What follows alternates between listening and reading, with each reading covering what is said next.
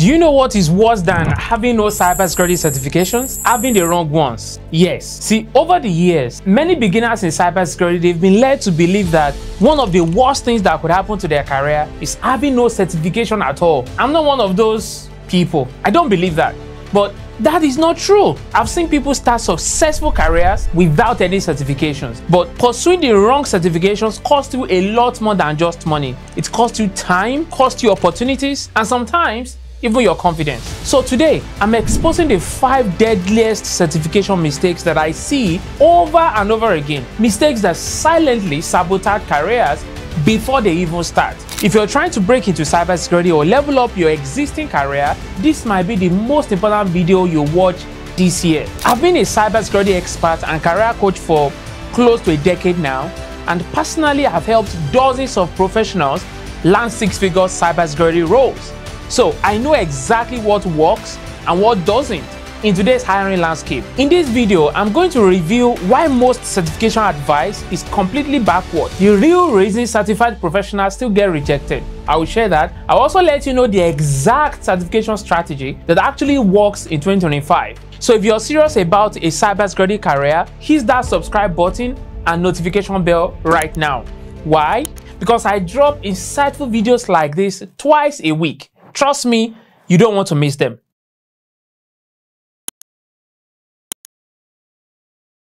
So, I heard a certification story recently, and while it's quite funny, there's a lot to learn from it, okay? Let's say the name of the guy in this story is Josh. He has a computer science degree, a very smart guy, very smart dude, and last year he decided to break into cybersecurity. So, what did Josh do? He did what the majority of beginners do. He researched the highest paying certifications, and he saw CISSP at the top of the list with an average salary of $150,000. Now, without thinking twice, he invested $1,200 in study materials, practice exams, and the exam fee. And then, of course, 4 months of his life studying nights and weekends. Exam day comes around, he sits down, starts answering questions, and quickly realizes something is terribly wrong. The scenarios are asking about management decisions is never faced. Policy questions he can't relate to. Risk assessment is never performed. As you've probably guessed, yes, he failed. Not because he wasn't smart enough, no, but because CISSP requires 5 years of professional experience in at least 2 security domains. Josh had none. But do you know that even if he had somehow passed, it would only have been an associate of ISC 2, not a full CISSP. Employers know this distinction, and it screams, I don't understand how the industry works, or I don't understand how this works yet. So Josh spent $1,200 and 4 months of his life for absolutely nothing. His confidence was shattered. And the worst part is, I've seen this exact scenario play out over and over again. I see really talented people making the same mistakes. Why? Because they don't know better. And what they find online only adds to their confusion. So the first mistake we need to talk about is climbing the certification ladder from the middle instead of the bottom. You see, you need to think of cybersecurity certifications like a building, all right? You need foundation before you build the second floor. And you need the second floor before the penthouse, isn't it? Cool. Now, bearing this example in mind, your foundational certifications will be the likes of CompTIA A+ and Network Plus. While for your ground floor, we're talking Security Plus and GSEC. Then as you progress, it makes more sense to aim for certifications like CISA Plus and SSCP. Then eventually, the top guns like CISSP. But you will be shocked to know that most beginners, they try to jump straight to penthouse. Now, let me be clear, this does not work. Not only will you waste money on failed exams, but even if you somehow pass, employers will immediately spot your lack of foundational knowledge during interviews. So, I think the question is, why do beginners make these mistakes? Now, I think it's because they're focusing on salary data without understanding context. Yes, it is true. People with CISSP certification, they often make around $200,000 and even more. But just having the certification isn't what causes the high salary. These professionals make good money because They have both years of experience and they have certification, not just because they passed an exam. Okay, so here's my advice to you. Start with foundations, master the basics, then climb steadily. This alone will put you ahead of 80% of your competition. Next is mistake number 2. This is certification without application, or what I call all certifications, no real skills. See, this is when people collect certifications like it's some kind of trophy without ever applying the knowledge in real world scenarios. Now, let me explain with an example. Imagine you want to become a chef. You read 50 cookbooks cover to cover. You memorize every recipe, every technique, every ingredient. You pass a written test with flying colors, but you've never actually cooked anything. Now, would you hire this person to run your restaurant? Of course not. No. Why? Because the person has not done it.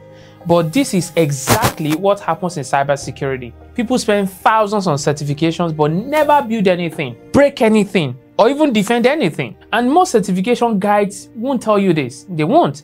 Employers don't actually care about your certifications. They care about what you can do. The certification may get you past the HR filter, but the interview will test whether you can apply what you've learned. I remember the interview that led to my first cybersecurity job.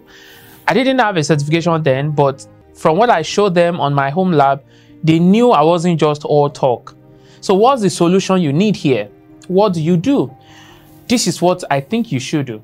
For every certification you pursue, you need to build a parallel track of practical application. Say for instance, you're studying Security Plus, right? Set up a home lab with VirtualBox and then practice configuring firewalls. And if it is CEH that you're working on, create an account on Try Hack Me or Hack the Box and then complete at least 20 challenges. And if you've gone far enough in your career to pursue CISSP, join open source security projects to apply governance concepts in real situations. Always remember that the certification gets you the interview. The practical experience gets you the job. So it means you need both. Now, let's talk about mistake number 3 that I mentioned earlier. This is certification misalignment. Okay, listen, there are 3 distinct career tracks in cybersecurity. Number 1 is the technical specialist track, where we have roles like penetration testers and security engineers. Number 2 is the management track with roles like security directors and CISOs, while number 3 is the risk/compliance track, which has roles like risk analysts, auditors, and the likes. Each of these tracks requires completely different certifications. Still, I consistently see beginners collecting random certifications from all 3 tracks, which creates a confusing and even contradictory professional profile. So if you want to be a penetration tester, I get a lot of messages from people asking how they can break into cybersecurity. It's tough, especially if you're like how I used to be, stuck in a job that doesn't pay enough, or feeling like you've hit a wall.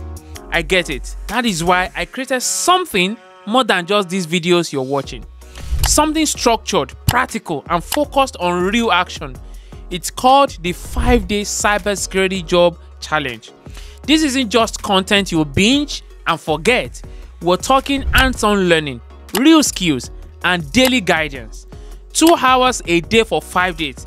It's all designed to push you from thinking about change to actually making it happen. Look, I love making these YouTube videos, but let's be honest, how many times have you watched a great video, thought, I'm going to do something about that, and then didn't? That is why this challenge is different. It's designed to be your support. Okay, we're not just learning, you're giving tasks, actionable steps every single day with live Q&As where I personally help you avoid mistakes and land the jobs that will change your life.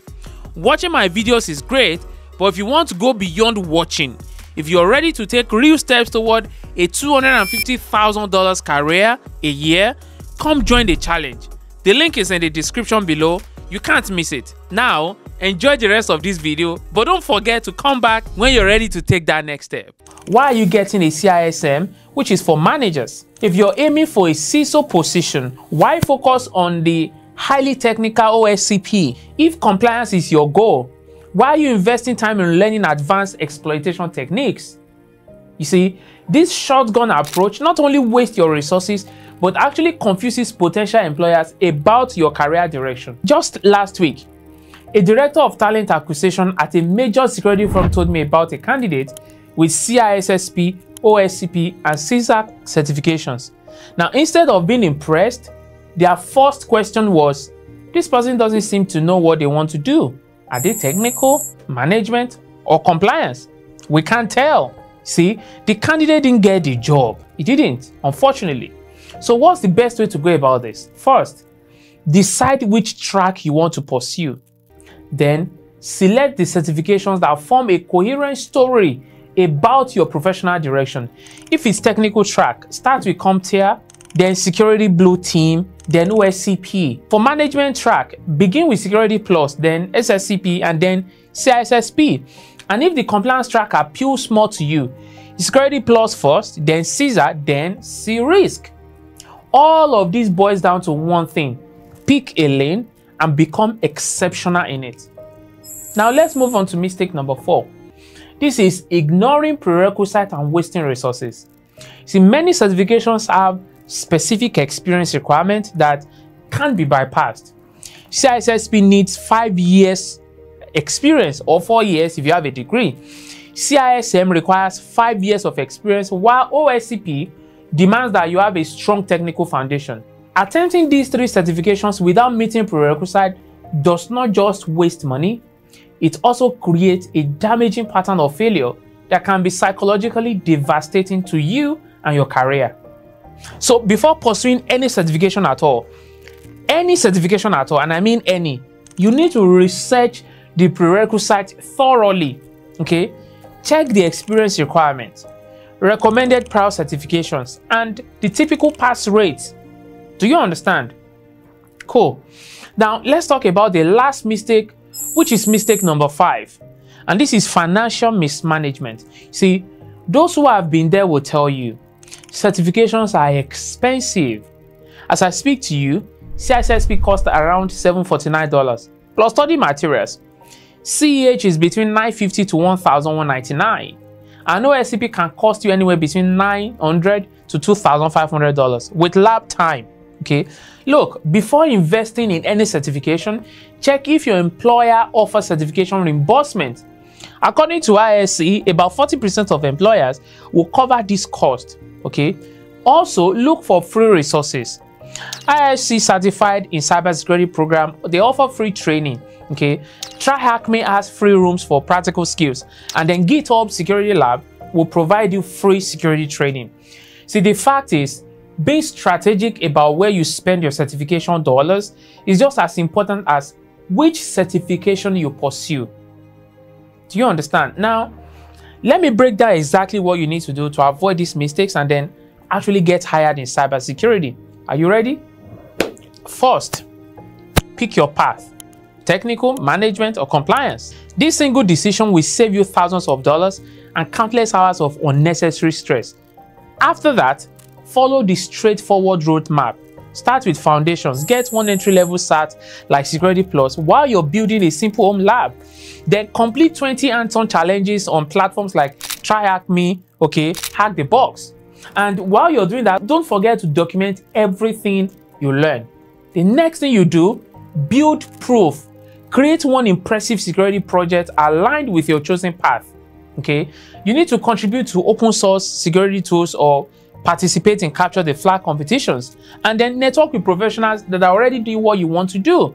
And finally, position yourself as a specialist, not a generalist. Your resume, LinkedIn, and your portfolio should tell a coherent story about your specific security direction.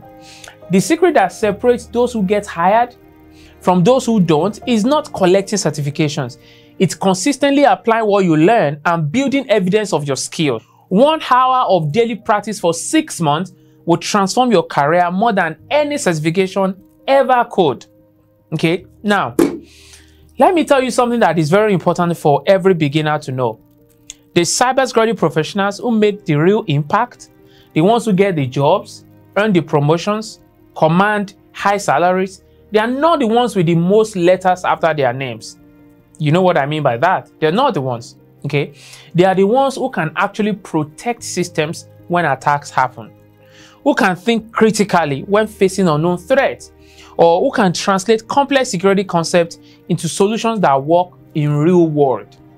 The industry is drowning in certified professionals who can't perform under pressure. What it desperately needs are security practitioners who have put in the work to develop genuine skills. So I'm challenging you right now. Yes, you. Be different. Don't just collect certifications. Build real capabilities. Don't chase paper credentials. Chase practical mastery. Trust me, it's going to be so helpful. Don't try to impress with quantity. Focus on quality. If you follow these steps that I've shared with you, you won't just have a cybersecurity job. You will have a cybersecurity career that makes a genuine difference in a world that desperately needs real security expertise. Now, if this approach resonates with you, please hit that subscribe button for more security career advice. Okay? Drop a comment with your biggest certification challenge, and I'll personally respond to as many as I can. And in my usual manner, I hope I'm leaving you better than I met you today. Until next time, keep winning. I will see you in the next one. Bye.